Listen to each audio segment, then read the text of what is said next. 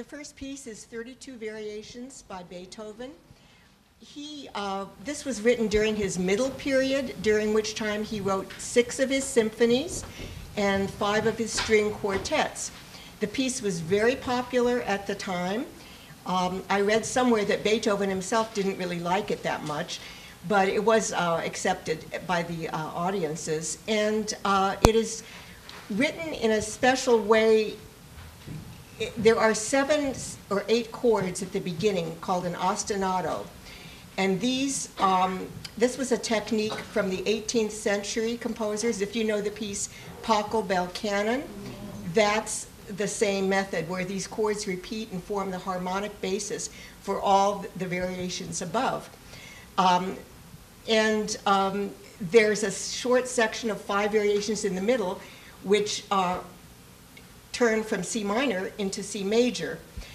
You might notice that change. I had a typo when I was typing out a version of this program, and I looked at it and it said 332 variations by Beethoven. And I'm glad I quickly corrected that.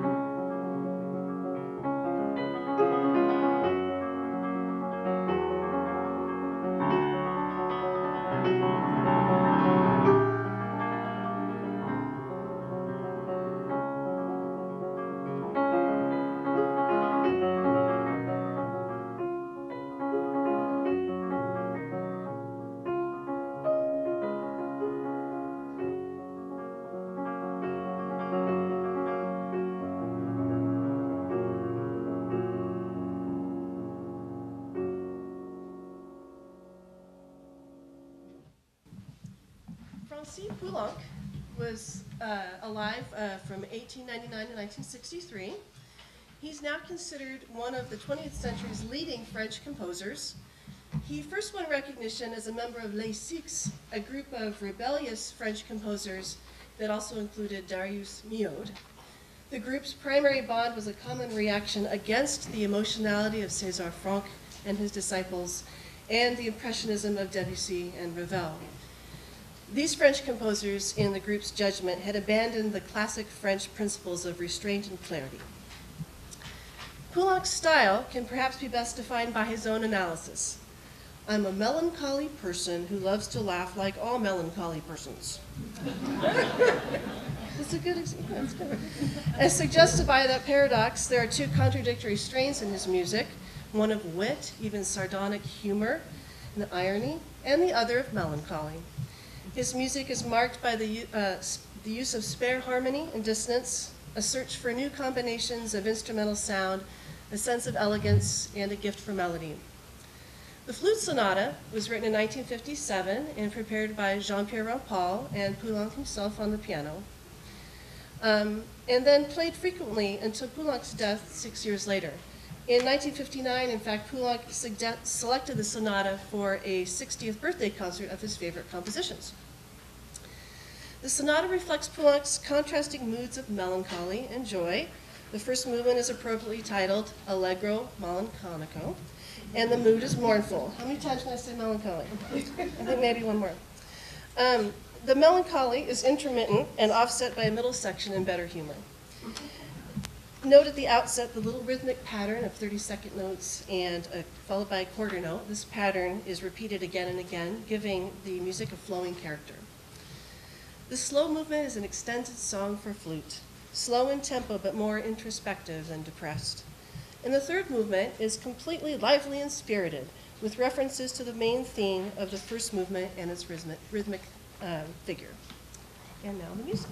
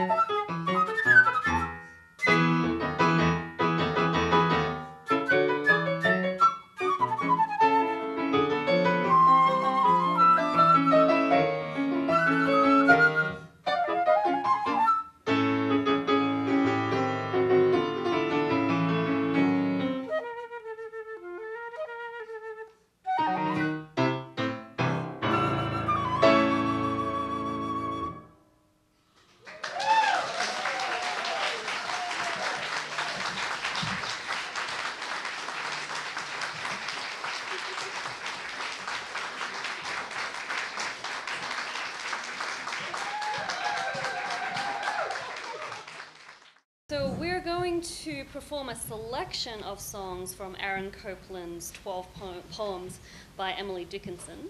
So Aaron Copland didn't actually intend to write a whole song cycle, but over the course of the year between 1949 and 1950, he slowly added one song after another because he enjoyed Emily Dickinson's poems so much.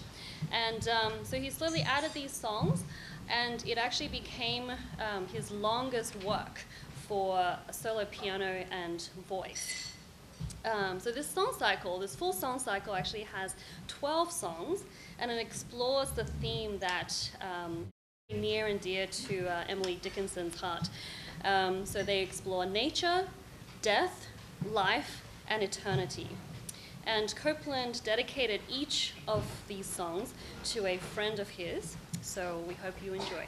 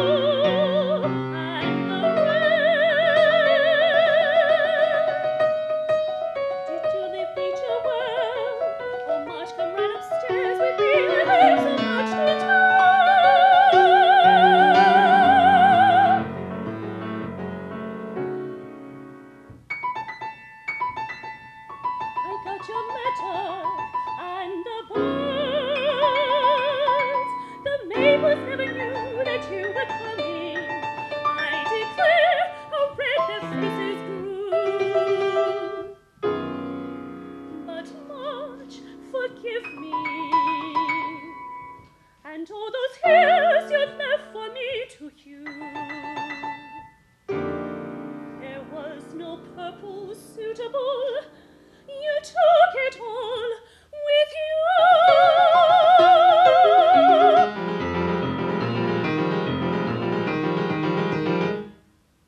Who knocks? That April?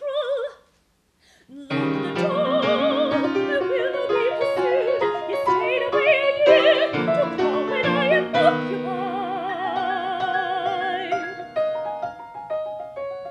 But trifles look so trivial as soon as you have come,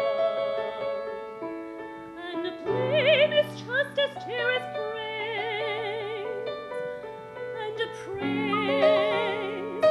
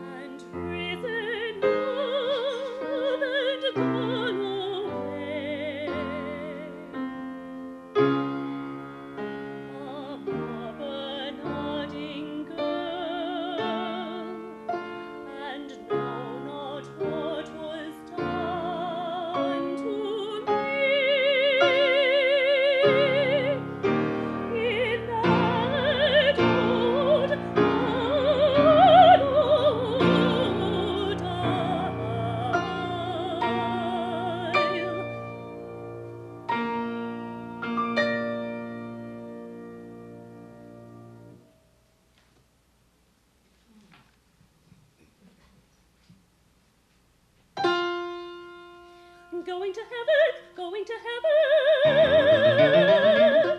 going to heaven. I don't know when. They do not ask me how. Indeed, I'm too astonished to think of answering you. Going to heaven, going to heaven. Oh, dim it sound. And yet it will be done, as sure as God go home at night unto the shepherd's home. Perhaps you're going too, who knows? You should get there first, save just a little place for me, close to the two I lost. The smallest robe will fit me, and just a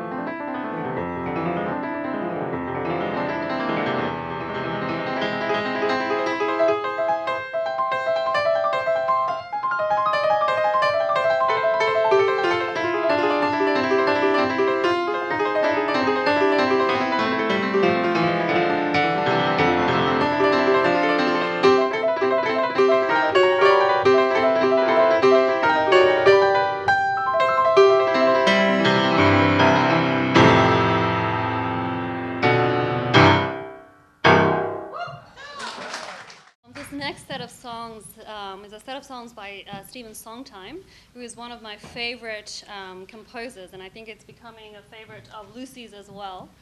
He's a prolific American composer and lyricist, and has written many, many musicals like Into the Woods, Sweeney Todd, and lots of film music as well. So I just wanted to give you a little bit of background on the second song. It's called I Remember. This is from one of his very earlier works it was a TV movie. And it's about the secret society that lives in a department store. So they hide during the day when all the shoppers come around, and then they come alive in the evening. So this young man decides to go and live there, and he meets this young lady who was dropped in the linen department when she was 6. And so they meet, and she's very, very curious about the outside world, and then she sings this song called I Remember to him, describing all the bits and pieces of things that she remembers.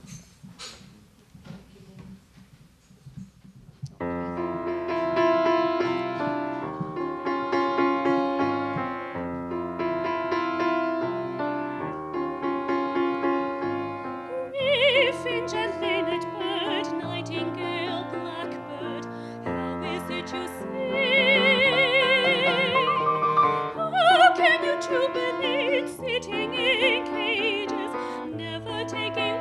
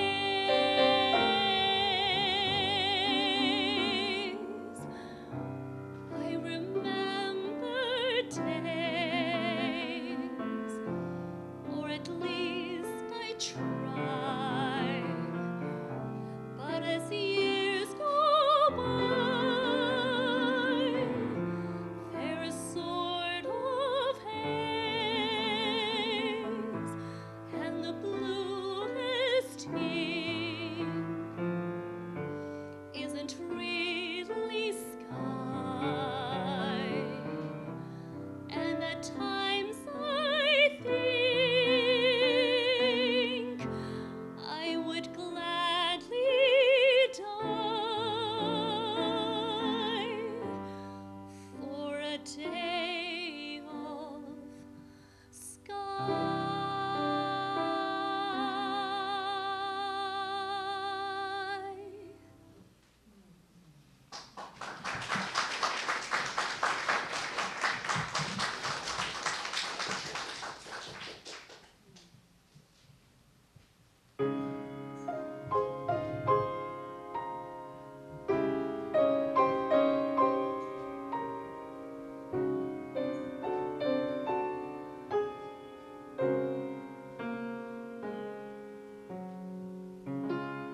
The sun comes up, I think about you. The coffee cup, I think about you. I want you so, it's like I'm losing my mind.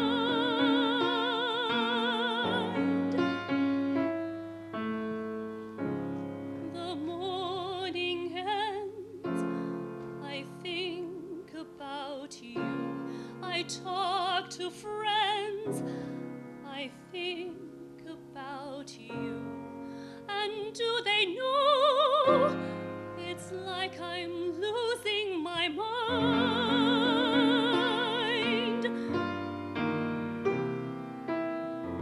All afternoon doing every little chore, the thought of you stays bright.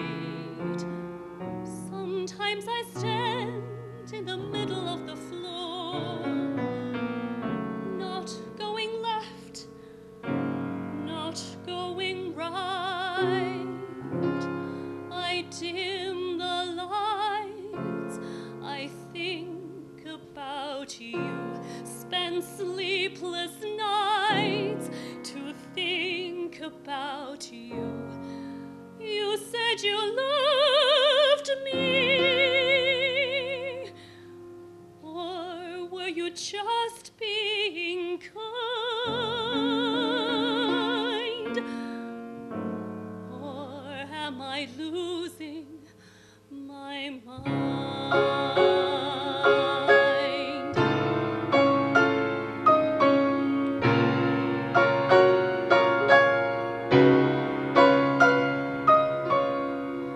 I want you so, it's like I'm losing my mind.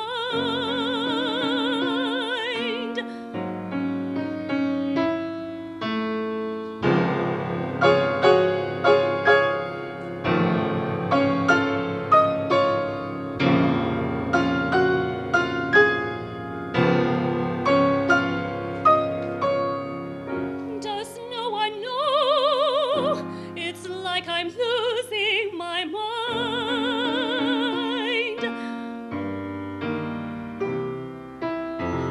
Oh, afternoon doing every little chore, the thought of you stays bright.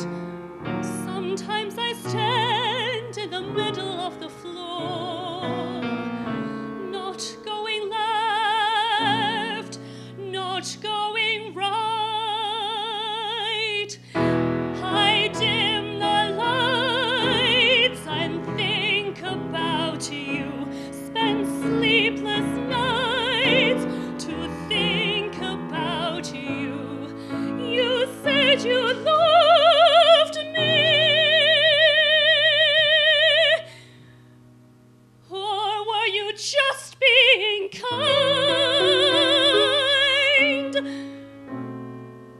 Or am I losing my mind?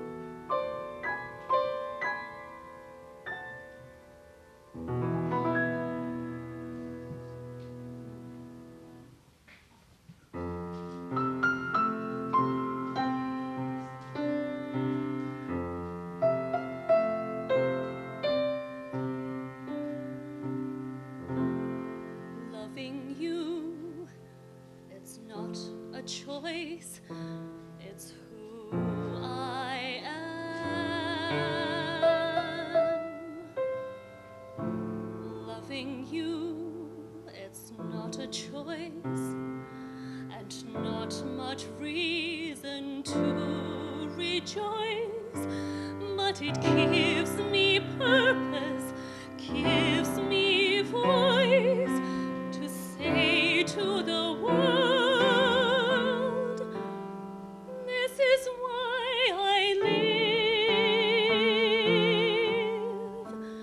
You are why I live.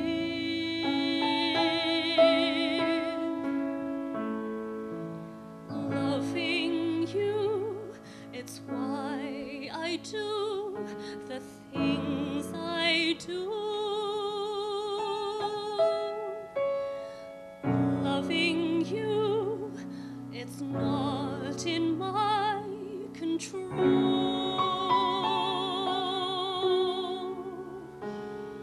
But loving you, I have a goal for what's left of my life. I will live, and I would die for you.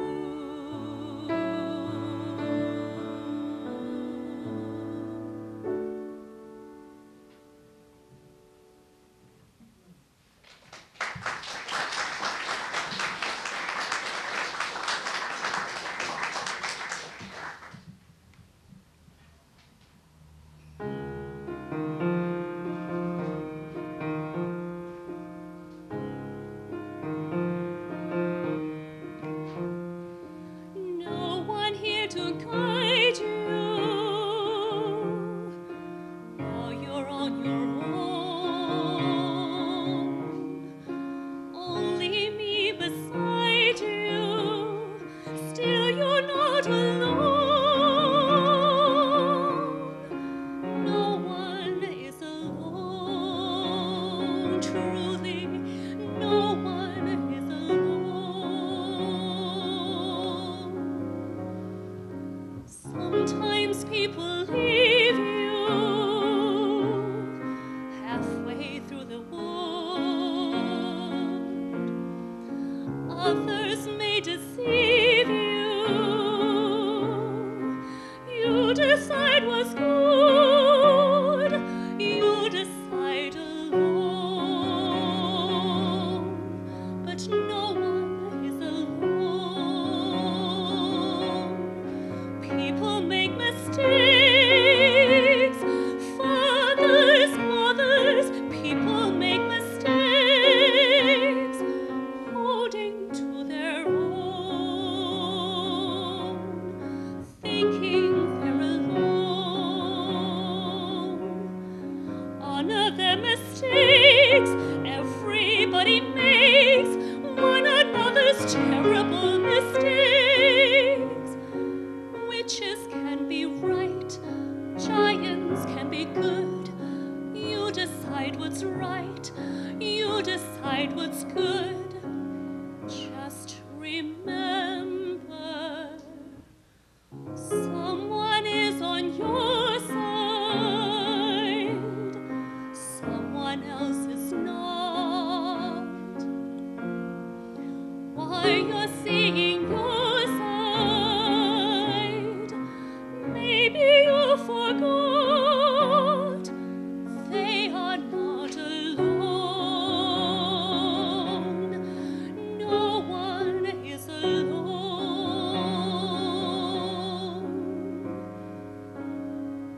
Hard to see the light now. Just don't let it go. Things will turn out right now. We can make it so. Someone is on your side. No one is alone.